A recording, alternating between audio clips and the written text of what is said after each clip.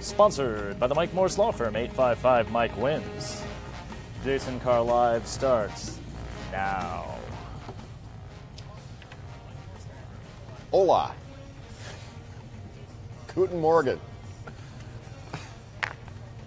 Aloha. Mi gusto queso. How's it going? Hey, did you hear Nordstrom has some muddy jeans that it wants you to spend $425 on? It's true. Faux muddy jeans. How do you have faux muddy? That's me. That's my phone. Mm-hmm. How do you have faux muddy jeans, John? What is this? Faux muddy? Faux, Fake muddy. as in Fake fake. mud. Yeah, it's a little ridiculous. I don't understand why someone would pay so much money for these, but I mean, they must have sold a few. Yeah, no. Pass. What's wrong? Your brow is furrowed. No, everything's good. Now, in the description on their website, they said that these jeans embody rugged Americana workwear that seen some hard-working actions, and when worn, show you're not afraid to get down and dirty. I don't think that's what they show. I think that it shows that you maybe don't have a washing machine, or that you just don't care about your appearance. Melissa says she's going to start selling her husband's jeans for $150. They have authentic mud and grease. Good morning to the Colemans. The Associated Press published a piece on President Trump's first 100 days, and it revealed some eccentric, amazing things, some word salads up for analysis, but perhaps people overlooked one small quote. With the push of a red button placed on the Resolute desk in the Oval Office that presidents have used for decades, a White House butler soon arrived with a Coke for the president. I mean, I would imagine that this button was used, hey, I need these papers brought in, can we bring in some coffee for someone? But apparently the butlers already know that they're supposed to just bring a Coke. You're not even going to wait for the request. But a red button. That's what the red button means. And what's interesting is, doing a little bit of searching this morning, and in 2012, this is the president's suite. The Coca-Cola company is not happy with me. That's okay. I'll still keep drinking that garbage. What does that even mean? I don't know, but he's definitely staying true to what he said then, and he's still drinking it.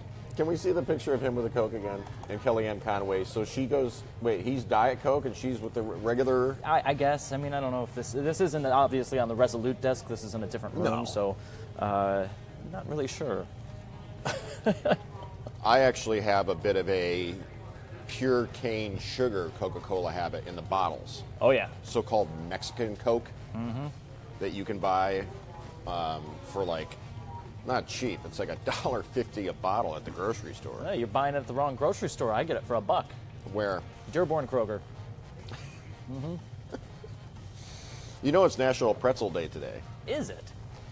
We should have gone to Kroger and got super pretzels. You know, the big ones that you heat up. They're frozen. You put them in the oven for however long, and then they come out like a Hot Sam. Oh, stop it. You don't remember Hot Sam. Only I remember Hot Sam. You probably don't. I have no idea what you're talking about. Sam. Hot Sam was a hot pretzel stand that was at the mall, like Northland, Southland, Eastland, Westland, Livonia Mall, 12 Oaks, I guess, back in the 70s. And they served a giant pretzel with mustard. Ooh.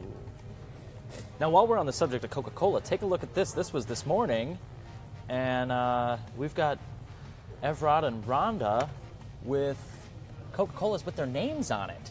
How'd they get those? Evrod. Evrod said that actually, is he sitting over there? He said that he could never find his name on the bottle. Yeah, and I don't know if they made they must have sent it. They to made him. them for him, or what the deal was with these.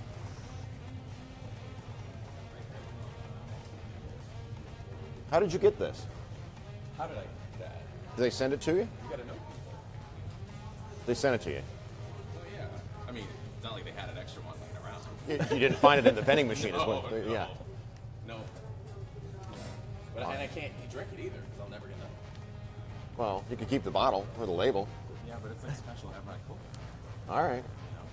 Along with the Everard pretzels. Yes. Joel, you do not remember Hot Sam. Don't even try it. Nobody remembers Hot Sam. Father took a risk by letting his 3-year-old pack his own lunch. It appears that all 5 major food groups are represented. All cheese puffs. All cheese puffs. Oh, wow, look at you. You've not 1, not 2, but 3 of these for Everard.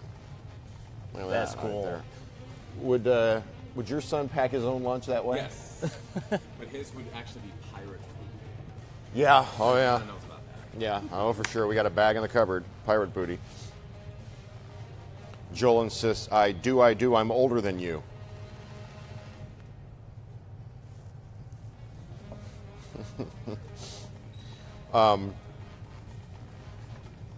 Wait until you become a parent. Well, I'm not going to allow that many cheese puffs on the sofa. United Airlines is facing a new scandal. United Airlines cannot catch a break. I mean, seriously. It's every week. Once a week, we've got a good United Airlines story, from the doctor being dragged off to the scorpion that hit somebody. Oh, how about the There's a couple on the big- way to their honeymoon or their wedding or whatever Yep. it was? United Airlines is facing a new scandal after the world's biggest bunny died in the cargo section of a Boeing 767 after flying out of Heathrow heading for the U.S. Simon, a 3-foot tall or long rabbit, had a checkup at the vet just 3 hours before the flight and was declared fit to fly. Breeder Annette Edwards said Simon was expected to grow to be the world's largest rabbit, but he was found dead after the plane landed at Chicago's O'Hare Airport. The airline now faces a legal claim from the person who bought Simon and from Edwards, who is a former Playboy model and once had plastic surgery to look like cartoon character Jessica Rabbit. Yeah, and look at this photo. I mean, it's just absurd. Simon, a continental giant rabbit, was 10 months old. United Airlines issued a statement, quote, "We are saddened to hear this news. The safety and well-being of all animals that travel with us is of the utmost importance to United Airlines and our pet safe team," end quote. The world has lost what would have been the largest rabbit.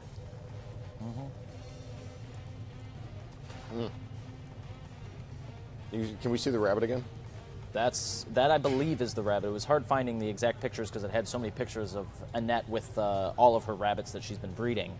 Apparently these rabbits, continental giant rabbits, cost almost $5,000 a year in upkeep, and she rents them out for movie sets and for all sorts of things at $500 a pop.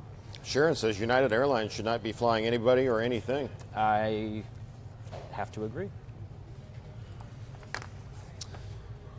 Let's pay the cat tax. A pair of white tiger cubs born at a Chinese zoo in early April are said to be healthy and growing. The twin Bengali white tiger cubs were born on April 6th. Their weight has almost doubled since then. The white tiger is a variant of the Bengal tiger, in case you're scoring at home.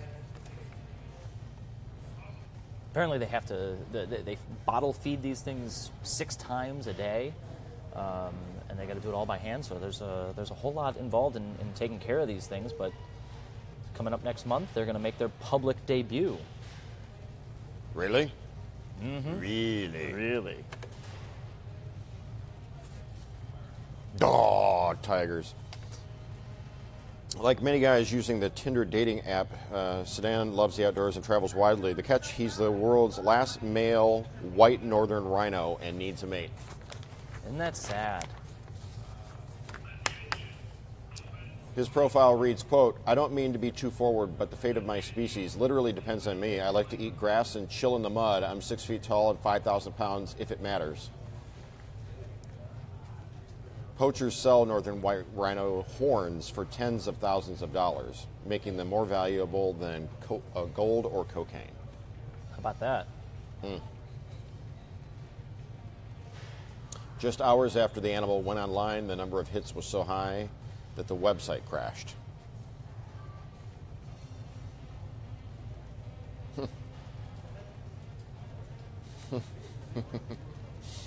Reading some of these comments. Cuba's Bay of Pigs has been invaded again, this time not by U.S.-backed anti-Castro forces, but by millions of red, yellow, and black land crabs. Can we get this full?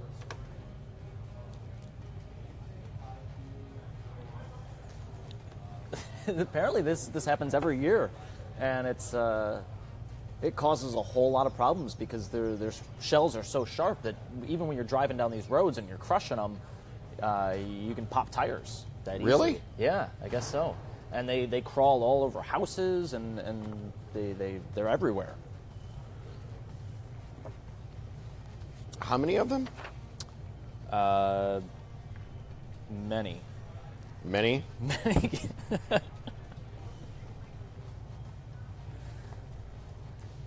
And they come just out of the water and... No, after the first spring rains, the crab march from surrounding forests to the southern coast to spawn in the sea.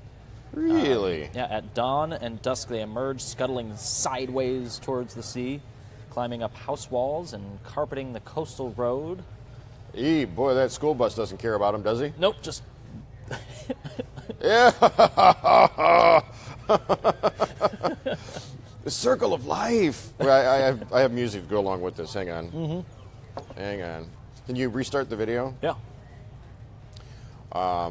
Again, this is crabs invading Cuba. How about that? Poor crab. I wonder if they're good eats. Well, look at this guy. He's trying to like weave in between them, and oh, nope. One of these days, I'll have the music for it. Hang on. Are you ready, kids? Aye, aye, Captain! I can't hear you. Aye, aye, Captain! Oh! Who lives in a pineapple under the sea? SpongeBob SquarePants! Absorbent and yellow and porous is he. SpongeBob SquarePants! If nautical nonsense be something you wish, SpongeBob SquarePants! then drop on the deck and flop like a fish. SpongeBob Ready? SquarePants! SpongeBob SquarePants! SpongeBob, me boy! One of those crabs is named Eugene. You know it. Oh, absolutely. What was your opinion of SpongeBob as a youth? I was a little bit too old when it finally came out. That I was past it. I didn't find it very interesting. No. Video clips released by a giant panda breeding and research center in China may teach us all a lesson on how to keep fit. The video reveals the giant panda's typical workout regime, or regimen rather. A panda named Yayun can be seen working out with her arms on monkey bars. Mm-hmm. This is like CrossFit. This is CrossFit. Yep. And then here it is on a tire swing. Yeah. This is the fitness made easy with the new workout regimen from China. Todd Coleman still watches SpongeBob. I have to confess that I watch it with my daughter as well. Mm-hmm. SpongeBob.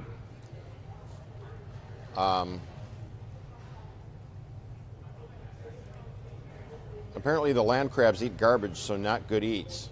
Oh. Well, all crabs eat not necessarily garbage, but they don't eat. They're scavengers. They pick up whatever they can find. Right. Human toes. Whatever you find in the forests of Cuba. The forests. We lost our minds when Twinkie-flavored ice cream hit frozen food aisles. Now Hostess is dropping another Twinkie variation for the freezer section. This coming to us from our friends at Food Beast. Frozen Twinkie-flavored ice cream cones, sort of like the drumstick, is something that you can buy now at the grocery store. It's pretty amazing. Twinkie the Kid. Yeah. I This one's remember in black Twinkie and the white. Kid. Got to be a certain age. coming up, yesterday on Bowl of Bacon, I asked, name something you have never tried and never planned to try. And people like wigged out. They were like, oh, let me tell you about that. Today I asked, all right, what have you tried and would try again? Not as enthusiastic. No. I mean, we'll have enough to read to you at 12:30 on the Midday Live. But do you think that people are more naturally pessimistic? Absolutely. Like,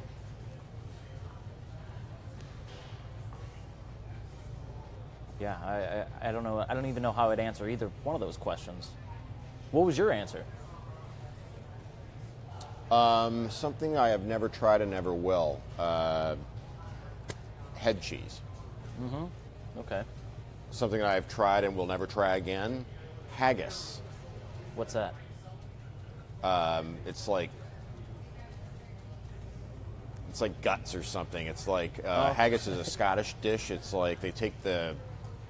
I'm going to completely destroy this, but they take like the lining of the stomach and stuff it with the intestines, and then there's some gizzards from other animals in there. And I mean, it is. I tried it on live television, and I bit into it, and I took one chomp, and I went, And it was a food guest. Yeah. There was a Scottish food guest, so it was not my intent to insult, but you got to know, most people don't have the taste for haggis. I don't know. Who has a taste for haggis?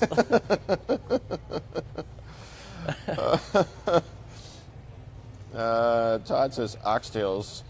Walter, I will never try again liver. That's nasty. Ugh, so much. Yeah. Ugh. You didn't answer the question. What would I try? What Ian have I Engineering tried is that I walking haven't up behind you. Yesterday we talked about what we would, what I would never try now. Like I've done a lot of thrill seeking and that sort of extreme edge stuff, but now that I'm a parent, I wouldn't like bungee jump or skydive. Whereas at one point I would have. But have now you done you that? won't. I have not. No, but I would. Do it now before you I become a would. parent. Yeah. Matthew London says, I believe he's referencing haggis here. Sheep's guts stuffed with oats and barley equals haggis. Amazing. Oh, Haggis. See, but I'll try anything. I would definitely try that. And then, maybe like 10 years later, you got to try it again to see if your taste buds have changed. But they probably wouldn't. And I've acquired a taste for food. I guess I didn't really think of myself as being a particular eater when I was young, but I had a narrow mindset of what I liked. You're set by what your parents are always putting in front of you. I grew up eating American food. Wednesday was Prince Spaghetti night, and we'd have steak or cheeseburgers or chicken wings or just very typical mashed potatoes and gravy, French fries. As I've gotten older, though, my tastes have expanded. My wife introduced me to sushi, and that's only been within the last less than 15 years, about 10, 12 years ago. Yeah. I mean, I grew up, I never had really blue cheese much, and then one day, it just made that big of an impression on me. Blue cheese? Blue cheese. Roquefort. It's made in a cave. You know that? I think did you tell me that? I feel like we've talked about it before. So when I worked at the Dearborn Inn, we had a Roquefort filet. So I was always selling that every night and talking about it. And anyways, I learned a lot about Roquefort cheese. And the story goes that a man was eating a cheese sandwich in the cave, and he saw a pretty woman walk by. So he put down his cheese sandwich and went. And then he came back a week later to go retrieve his cheese sandwich, and it was covered in blue mold. And that's how they discovered that the caves in Roquefort had these correct conditions to make Roquefort cheese. I think it's a little bit of a tall tale, but it makes for a great story. Absolutely. Grandpa Harris, my mom's dad, never called it blue cheese. He always just called it Roquefort. All blue Hand cheese. me the Roquefort. Limburger cheese. Ugh. Hey, take a look at this. I've got some Will Ferrell cats over there. It looks like they're taking a nap. Rich and compelling. What are they doing? Just chilling? Yeah, Chilling like a villain?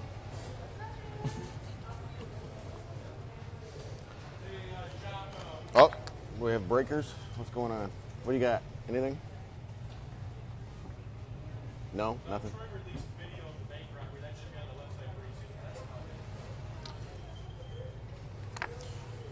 Came home to find my mom cooking cow tongue.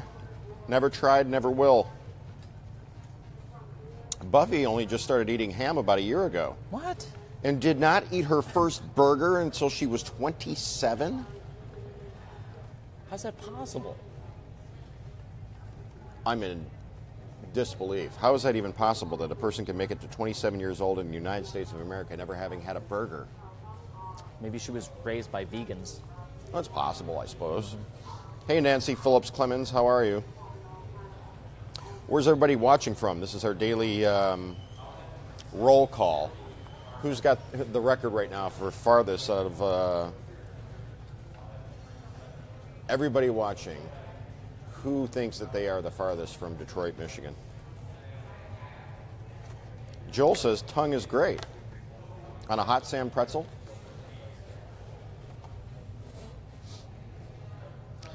Jason Gomez is checking in from Saginaw, Michigan. Tammy's in Dearborn Heights. Joel's in Roseville. Clinton Township for Gary and Pam Sprouse. Mary Bernardi is coming to us from Dreamland. Dreamland. Buffy O'Keefe says, my parents tried and tried. I was the worst of picky eaters, which is why she never had a burger until age 27. A burger, the most American of foods, right? Chris Kemp's checking in from Brooklyn. Pineville, Missouri. Sheila.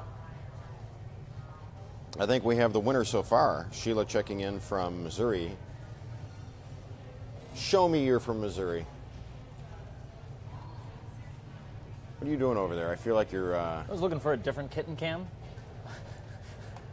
So I don't know where this one is exactly, but there's a whole mess of cats in this one.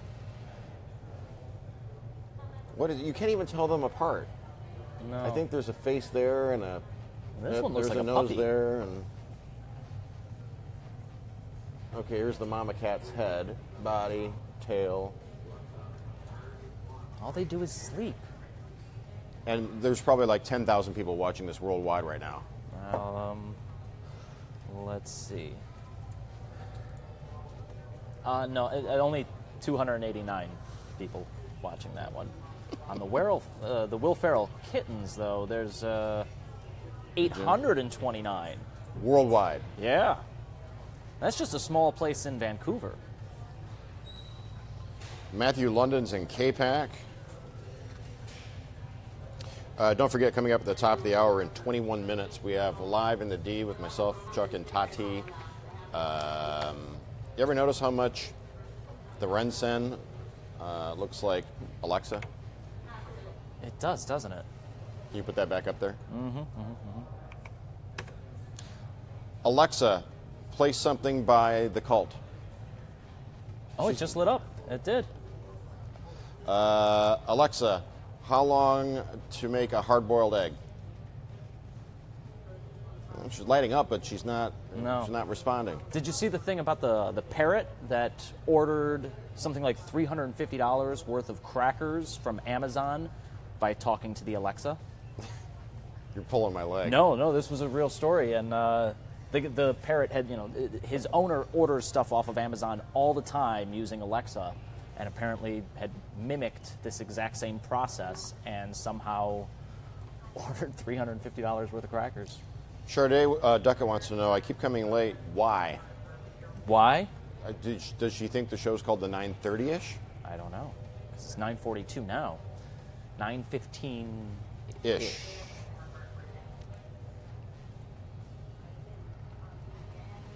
Ish.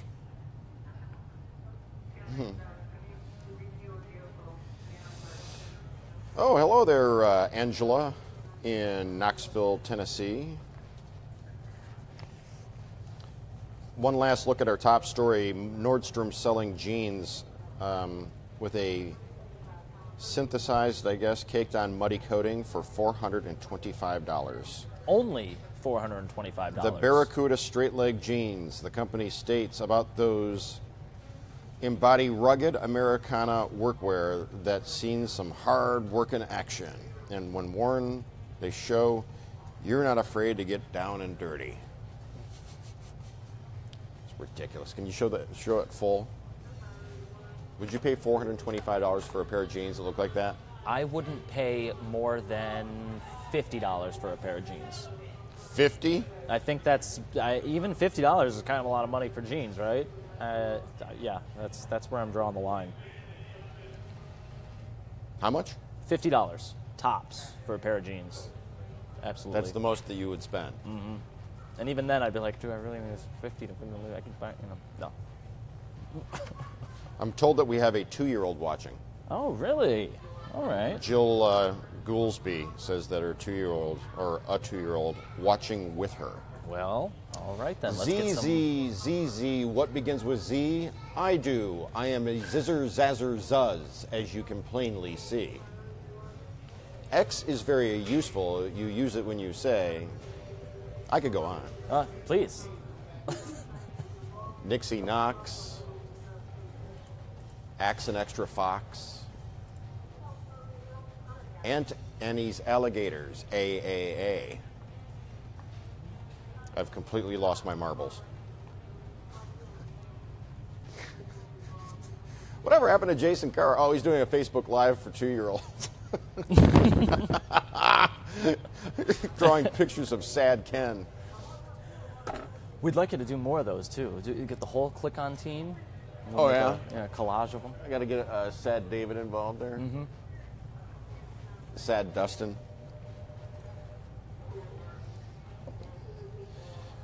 Joel spends $5 at Foreman Mills. Dalton is the 2-year-old's name in Wolverine Lake. Hello, Dalton. What did you think of my reading of Dr. Seuss's ABC 123?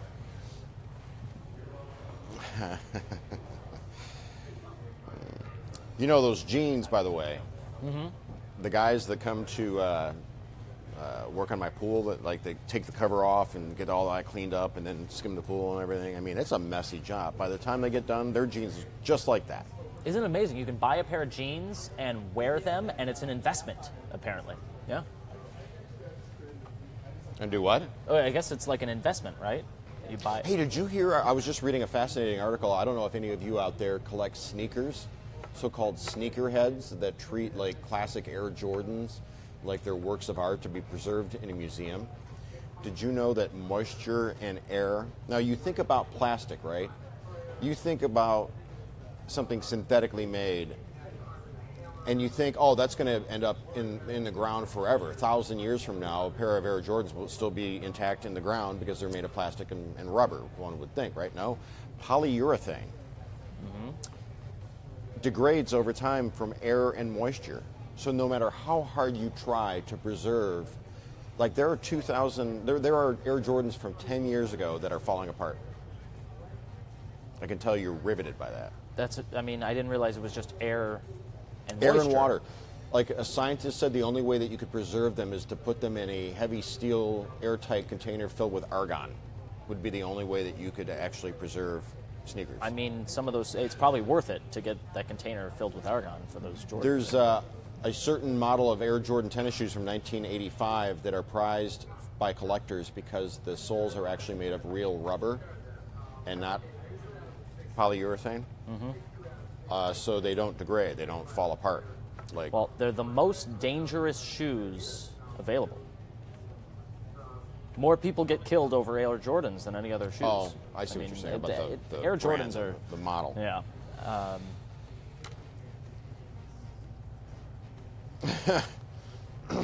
Well, Sade, I wish that I had the fortune, the estate of Dr. Seuss. I wrote a children's book. I just haven't gotten around to drawing it yet or finding an artist whose style jives with the content. Your style, all right? I don't know. I don't have the the scope of skills necessary to bring a backyard filled with bugs to life. I don't think. I suppose I could try, but then it would become a labor sort of thing. Hey, now take a look at this. Looks like they got the sand at Campus Martius out there. Is that the beach? That looks like the beach. Is that there the beach at Campus Martius? I guess I know where I'm going afterwards. I can't remember. I think I started to read my children's book before, didn't I? Yeah. Yeah, we did that. Yeah, we did that.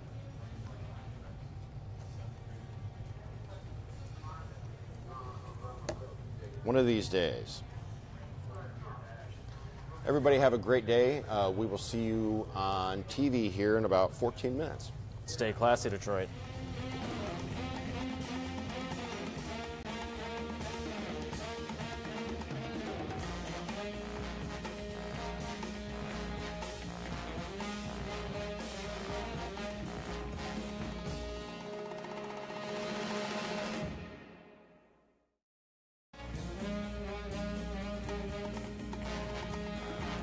Jason Carr Live was sponsored by the Mike Morris Law Firm, 855 Mike Wins.